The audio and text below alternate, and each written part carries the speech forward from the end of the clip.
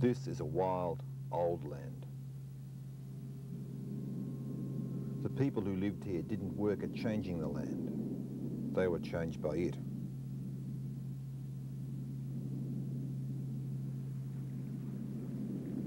So the people only survived by treading softly and learning about limits, their limits, the tribe's limits, and the absolute limits of the land.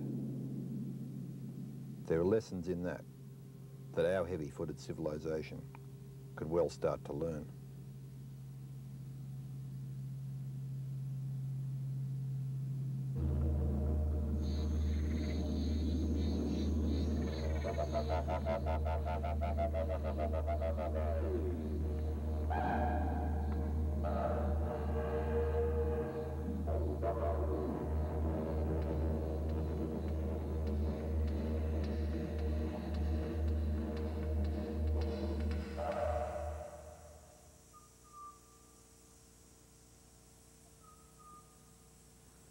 G'day, I'm Chris Adnam. I'm going to show you in the next hour how to play the didgeridoo and also how to care for your instrument. Keeping the didgeridoo moist is a very important part of caring for your instrument. I usually pour a glass of water down the throat of my didgeridoo before I play it each session. The reason for this is it keeps the wood moist and it also clarifies the note, gives you a much clearer note. What I'll do is I'll give you two examples, one playing it whilst it's dry, the other whilst I've got water down the throat. First example.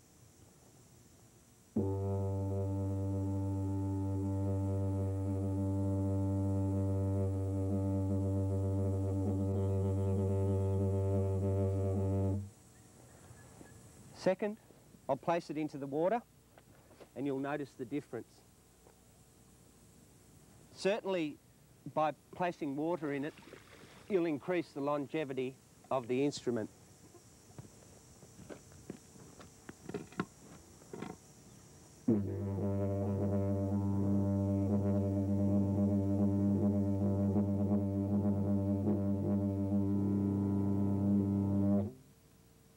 You'll see it's a lot cleaner. If you're going to buy a didgeridoo, one of the most important decisions to be made in that purchase is the size of the mouthpiece. Now, the mouthpiece is very, very important because you must always hold a very strong seal to enable the drone note to be played clearly. This particular mouthpiece is the size that I choose. I've got a fairly small mouth. Between 4 to 6 centimetres I find extremely comfortable. It's no good if you're first starting off to play the didgeridoo with an enormous mouthpiece that you're struggling to hold a decent seal on. So what I would do is I would go through various didgeridoos that are available at that gallery or the place of purchase where you are, and I would just try them out gently and find one that actually fits and sits very comfortably on your face.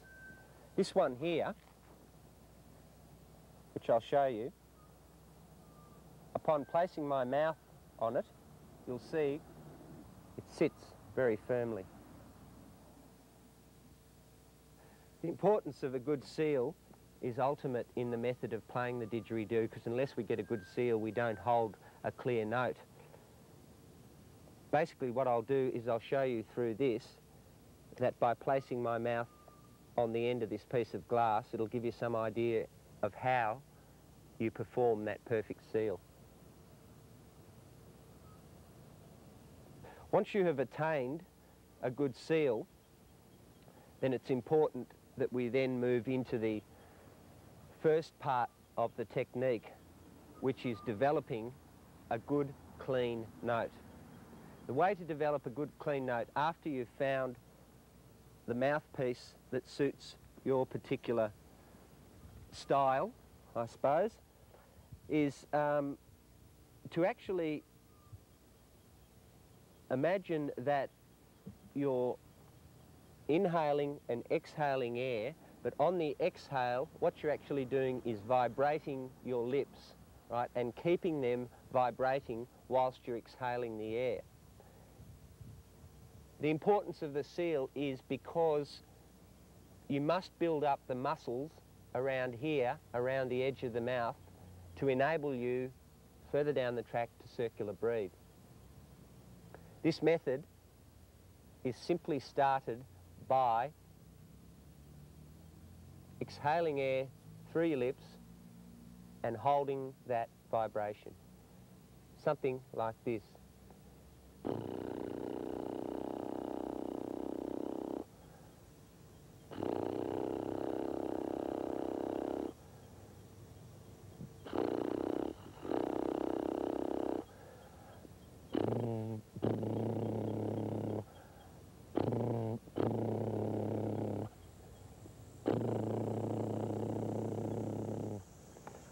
What I'm doing in a roundabout sort of a way is almost like I'm squeezing air, if you can imagine, through a bagpipe. So what I'm doing is taking in a breath, a small breath through my nose, exhaling the air whilst my lips are vibrating. And eventually you'll keep that going in a circular motion once you develop your cheeks. Now the first method for developing those cheeks is a simple exercise which I call a waka waka. And the waka waka is as it sounds. Place the didgeridoo on the end of your mouth, here, maintaining a firm seal. Develop a simple method, which is this one, the waka waka.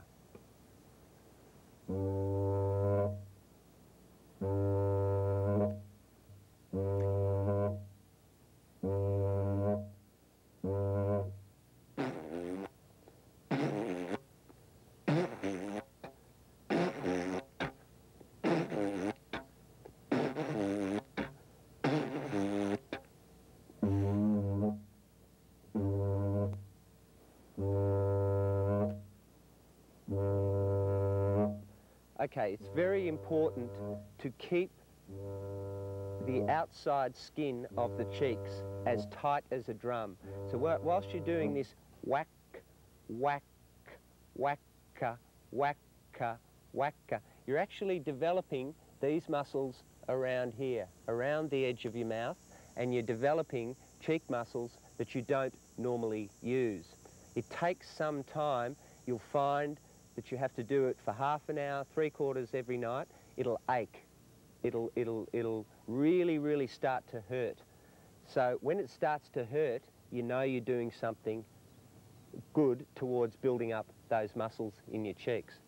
So what you want to do is get it from a shorter whack, whack, whacker to an extended note. So you're actually lengthening the sound and the resonation that comes from the didgeridoo.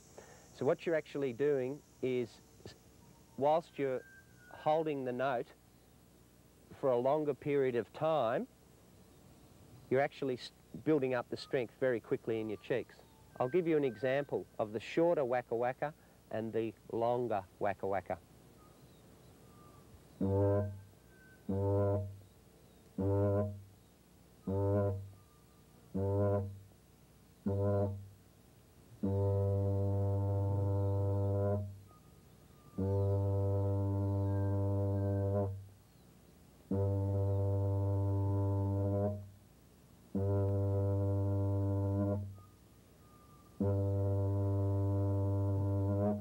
Try that at home. First of all, the shorter, waka, waka, whacka, whacka.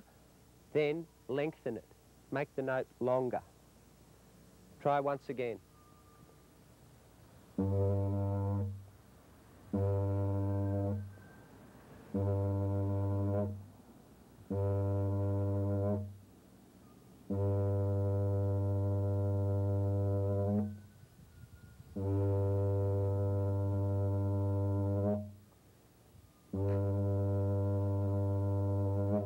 Okay, after you've done that for about half an hour, you'll really find it becomes very, very painful, as I said before, around here.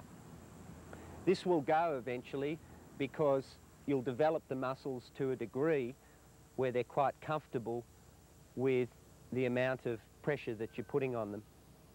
And it's when you develop this strength, it will allow you later to snatch a breath through your nose, pass it out through your mouth, expelling the air in one continuous note. But until you have the strength in your cheeks, you will not be able to circular breathe. All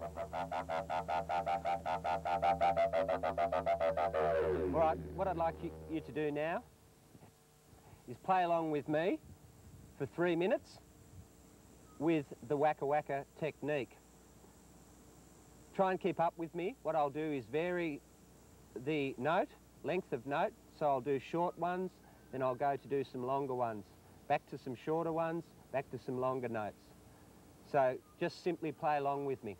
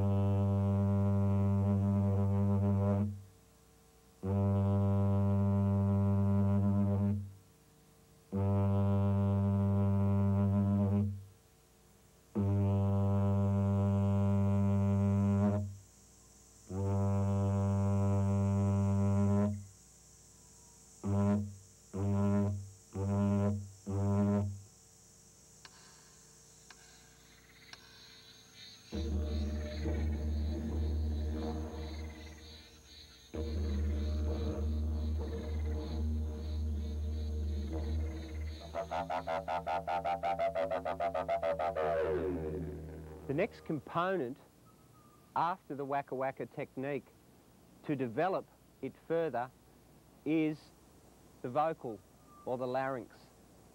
Now, by incorporating a sound with the waka waka technique, what we're actually doing is twofold. In the first instance, we're developing a new sound, which of course is exercising our voice box. The second is we're clarifying the note we're actually developing through the waka waka technique. This sound is actually a little like this. It is performed by actually vibrating your tongue on the roof of your mouth, and it's a bit like grrr. Watch. Grrr. Grrr. Grrr. That note, that sound, is developed by rattling your tongue on the roof of your mouth, just behind your teeth. And by rattling that sound, you're exercising the voice box. So what we're going to do is combine that sound that I've just shown you with the waka waka technique, which I showed you before.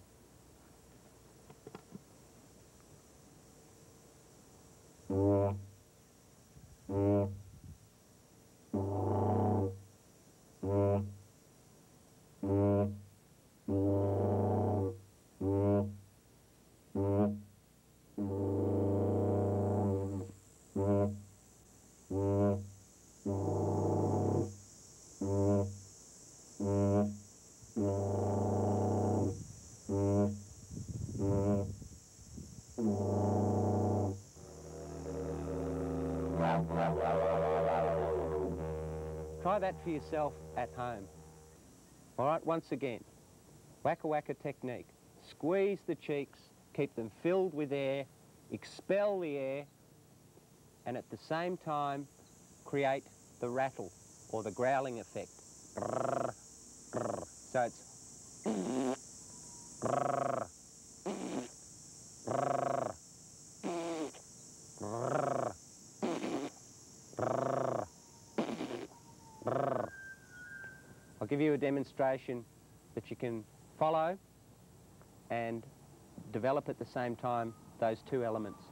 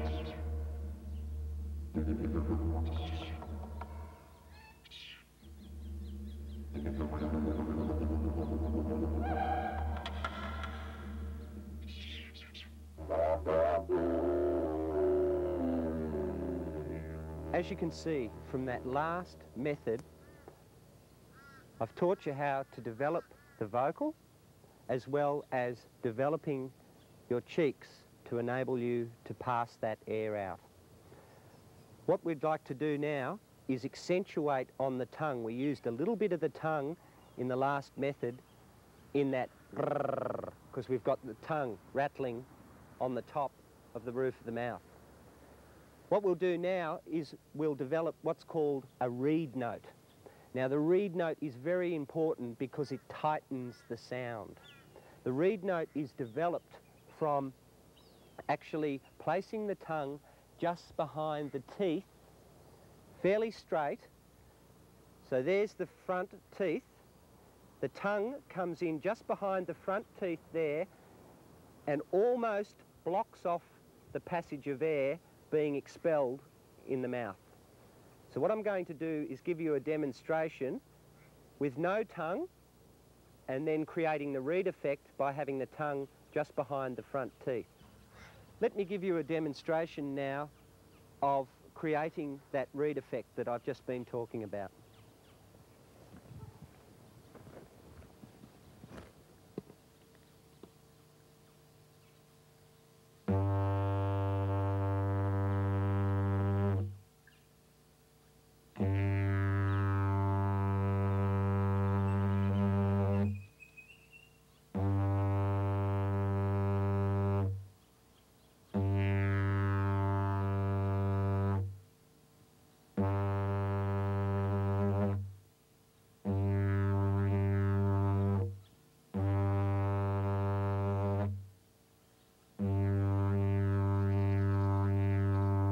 What you'll also notice is that I'm actually pulling these muscles in here as well as to tighten up that note.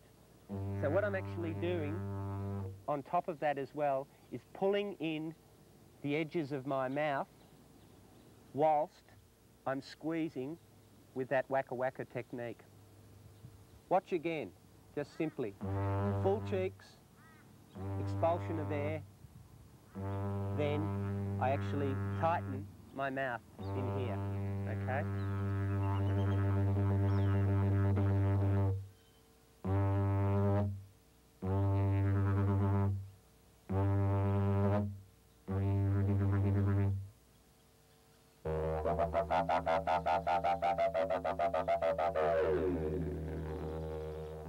What I'd like to do now in this next demonstration is incorporate all three of those methods that I've given you. So that's the growling effect with the rattling of the tongue, the cheek exercise, and the reed component, which is towards the front of the teeth, straight and just behind the front teeth. Play along with me at home and we'll develop all these components together.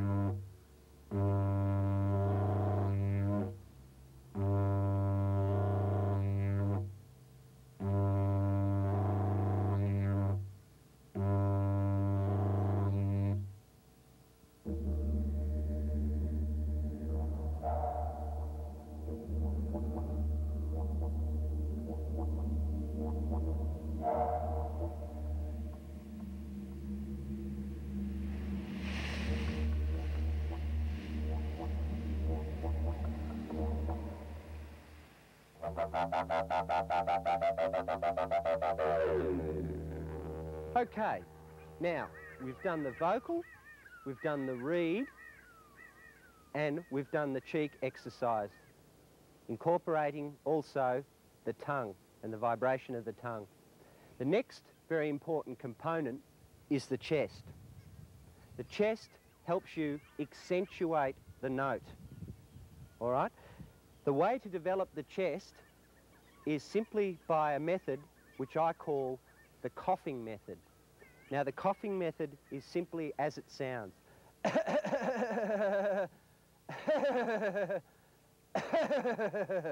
Right? So what we're doing is we're accentuating that cough and in turn lengthening the dynamic of the note. What I'll do is give you a demonstration, but try at home just once again using your chest with the coughing technique.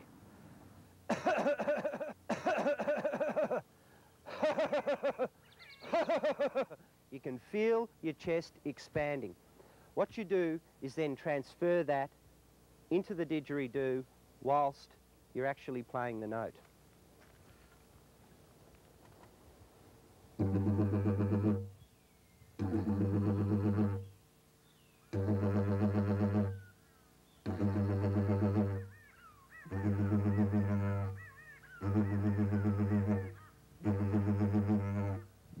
Try that again.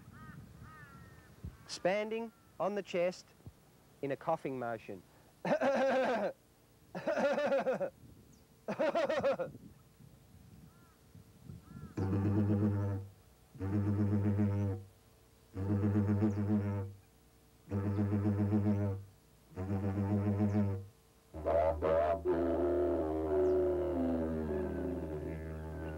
What I'd like to do is incorporate into what I've shown you so far a piece of music which I've written, which incorporates all of those things that we've talked about, which is the vocal, the reeds, the tongue work and the cheeks, as well as the chest.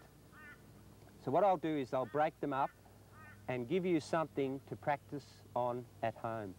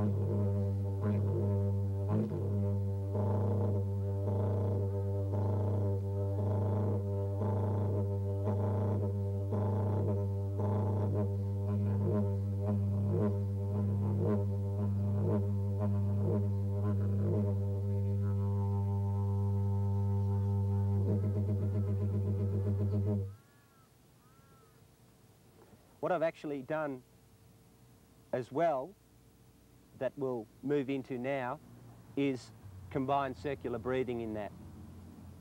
And it's when you have the combination of circular breathing and incorporated those techniques that I've shown you and those methods that you come up with a piece of music that is appealing not only to yourself but also to those around you.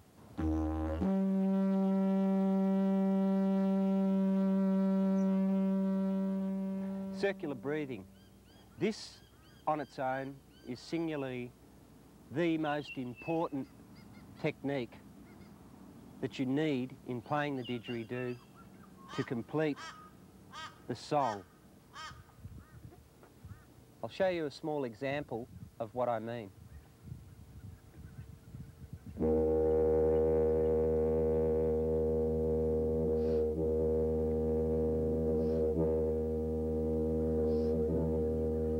Circular breathing is attained by combining the inhaled breath and the exhaled breath, and the combination between both of those, the muscles in your cheeks must coincide with the breath coming in through your nose. By building your cheeks up, what you actually do is develop the strength to be able to squeeze that air through at a rate which enables the note to continue once you've taken a breath through your nose. So it completes this cycle of drone note. What I'll do is I'll give you an example of the method which I found is the easiest to attain circular breathing. This method is to quickly snatch a breath through the nostrils whilst your cheeks are expelled, so they're at their full width. Try and snatch a breath through there and then pass that through. I'll show you an example.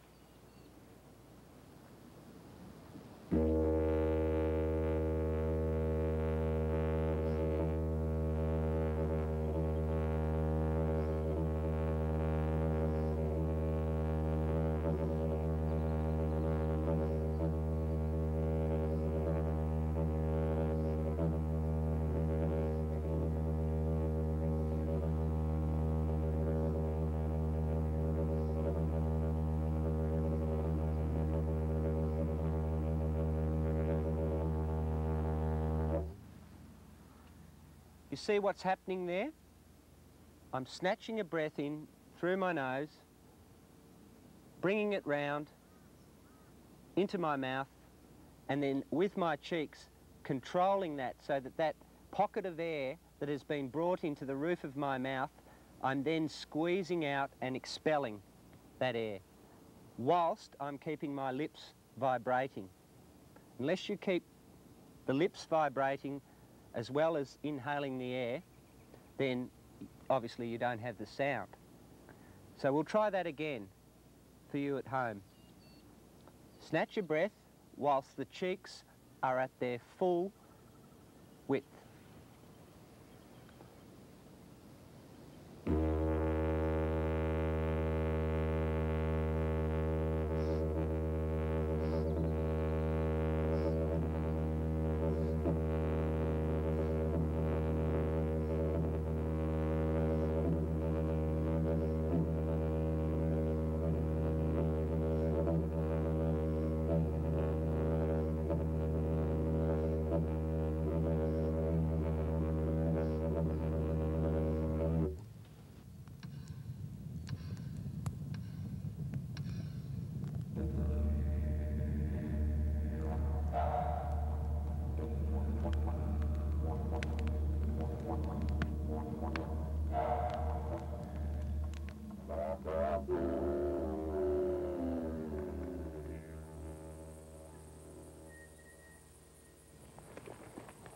One of the other methods that I'd like to teach you too, which is very important in the overall playing of the didgeridoo, is the overtone. Now the overtone is actually a half note. So what you're actually going to do is send the note halfway down the instrument and actually make it reverb against itself. This particular didgeridoo I've chosen to do the overtone because of its shape and size. It produces a very good overtone note. Now the technique for actually producing the overtone comes from almost creating a trumpet-like effect with your mouth. So just as a trumpeter would play a very tight note here, what you're actually doing is creating as small a hole as possible and forcing the air down the tube, but actually directed towards the roof of the didgeridoo. So instead of playing that note directly down the middle, what you're going to do is tighten it up by pulling your chin in here and actually bringing your top lip forward and your bottom lip under a little bit, sort of like, and spit the note out through a very, very, very small hole. So you make that hole, that passage or the place where the air exits, as small as possible and actually spit that note out. So what you're doing is going. At the same time as forcing that air out, you're bringing your tongue up and directing your tongue towards the opening of your mouth. All right, so where the air is coming out, your tongue is actually forcing that air into the roof of the didgeridoo. I'll give you a demonstration, and I'll do that into the didgeridoo.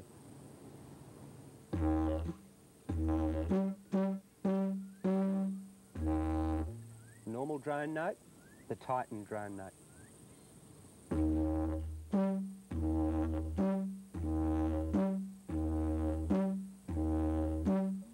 Notice how I'm actually pulling in my cheeks here and tightening my mouth surround. So by tightening my mouth surround and directing that expelled air towards the roof of the didgeridoo.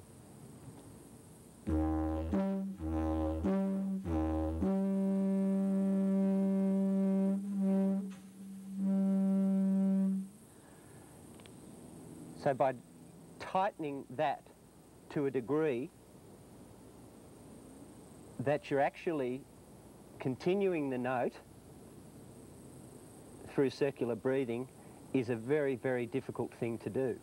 But with practice, that overtone, you should be able to hold that for about half a minute. And this is a very good way to do it, is to go from your drone note up to your overtone, and then whilst you're getting your overtone, then try and hold it.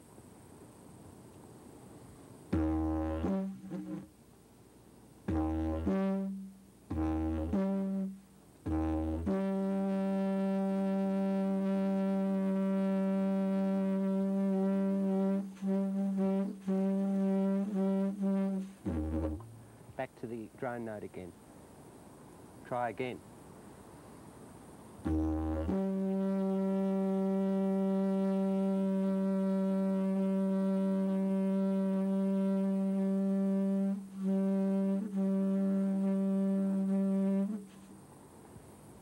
Finished. What you do over a period of time is you keep at that, keep tightening that particular technique until you can hold it for at least half a minute. If you can hold it for about half a minute, then you're doing extremely well, number one. Number two, that can dramatically affect the tune that you produce from here. I'll give you a tune which incorporates the overtone note into the drone.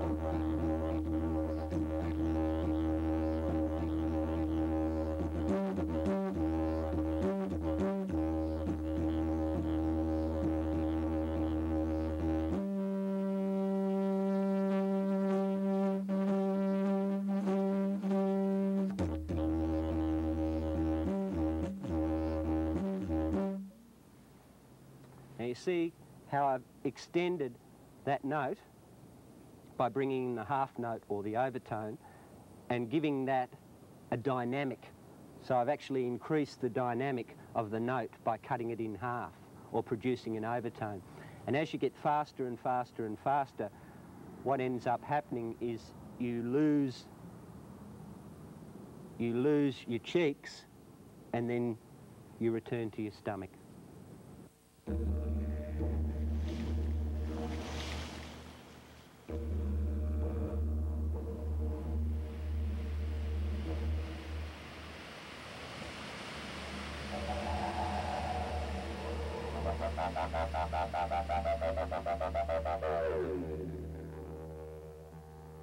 Moving from circular breathing, once we attain circular breathing, what we then can do is bring some animation into the tune that you've developed.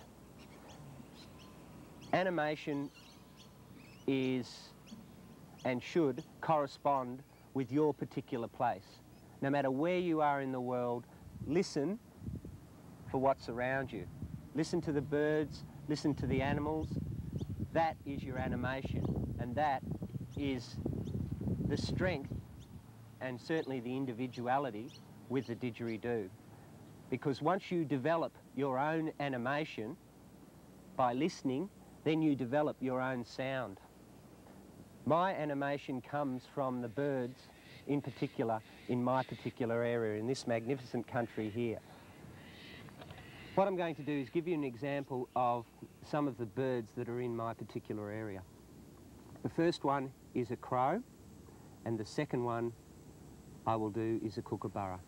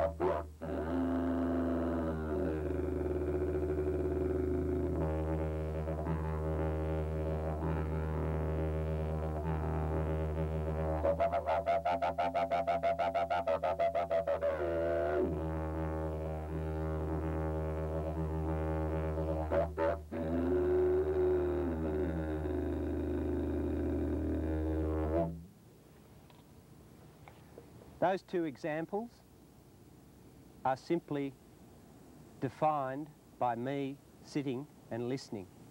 You may have others where you come from. It's a case of sitting down, listening to how that bird makes its song and then incorporating it, if you can, into the didgeridoo. Other animals that we have in Australia, the dingo. The dingo sounds a little bit like this. It's a very much a long drawn out note, which is a case of using the vocal and then incorporating a short bark at the end of it.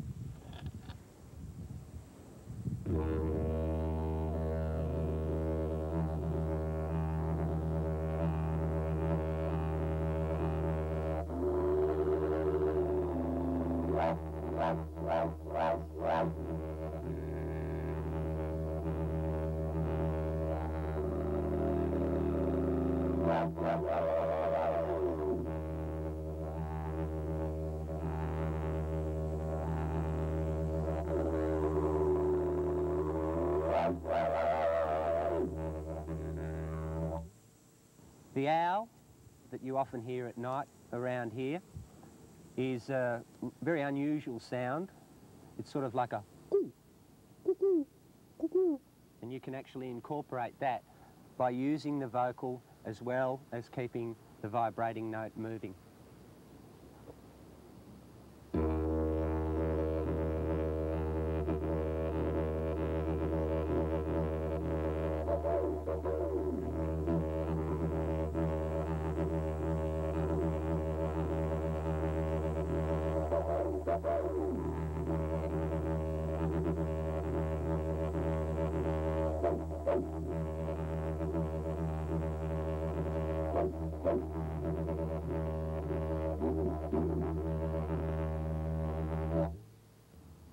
All right, the next sound I'll do for you is a favourite, particularly to people living in Australia, because it's our national symbol. It's the kangaroo. And the kangaroo hops along like this, up and down and up and down. And the way you can actually make that sound is by flicking your tongue on the roof of your mouth whilst you're playing the note. So you're actually going ding, ding, ding, ding, ding, ding, ding, ding, ding. All right, by flicking that da, da on the top, da, da, up there, you actually make this repercussive bouncing sound. And I'll give you a demonstration.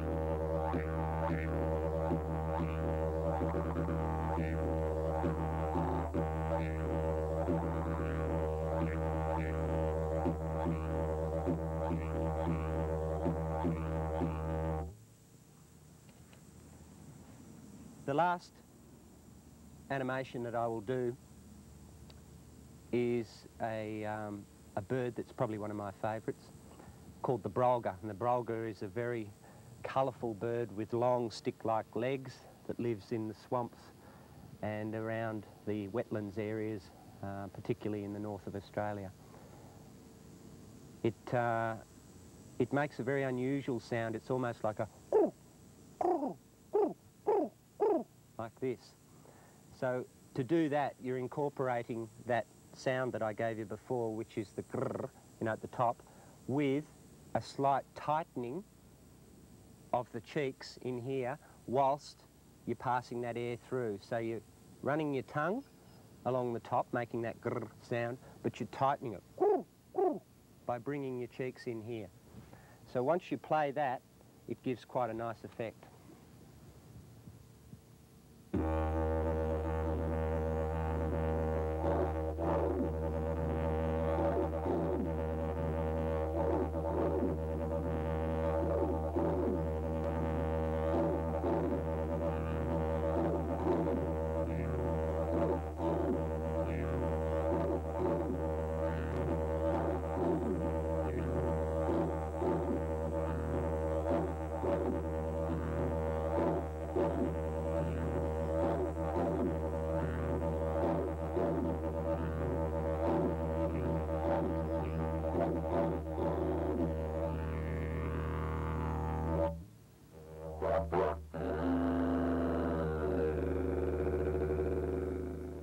For this particular demonstration, what I'd like to do is incorporate all of those techniques and methods that I've shown you earlier in the program into one particular tune. With this incorporation, what I would like to bring in is the chest, the vocal, the reed, the bark, the kookaburra, the boomerang, the crow, the kangaroo, and some of my own derivations, which I've put in. This will give you something to practice on at home. I'll separate them all so they're quite clear and concise, and although at first you may not be able to keep up with what I'm actually playing, in time you will, because as you develop each one of these methods, you'll grow stronger towards completing your own song. I'll give you a demonstration.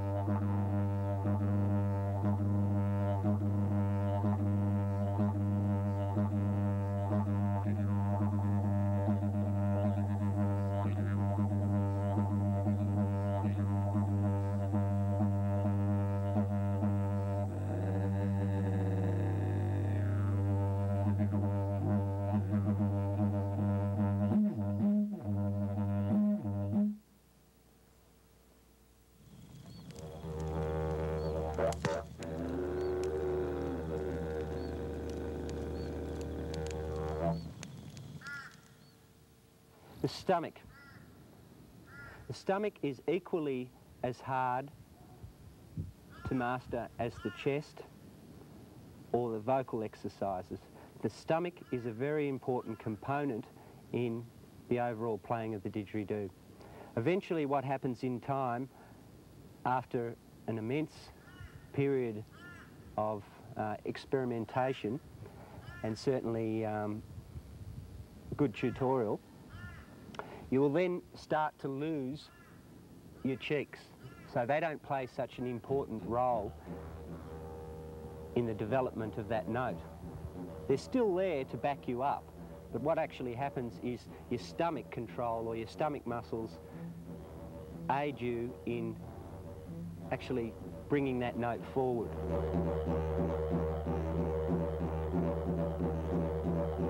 The value of playing with the stomach is it then permits us to produce a strong beat. The tongue stays very flat. In fact, it's parallel with the roof of the mouth. The tip of the tongue is firmly centred in the exit point of the mouth's tightened outlet, sort of like a pinhead hole.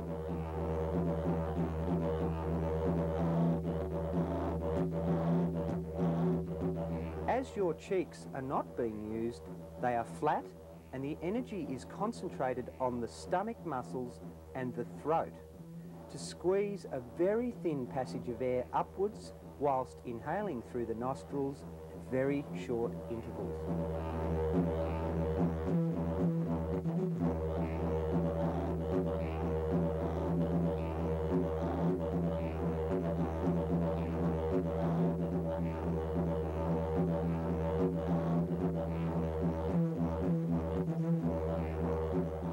advanced player should have very little cheek movement, and there should be a minimal snorting of air sound to be heard from the nostrils.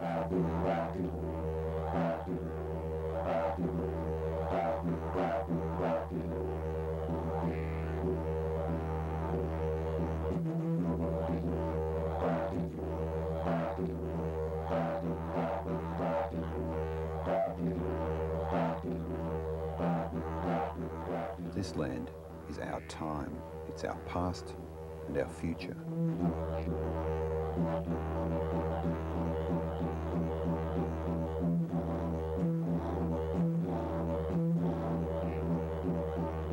We run and jangle over it in a dream of immortality, but in the longer view, we don't have the substance of a grain of sand.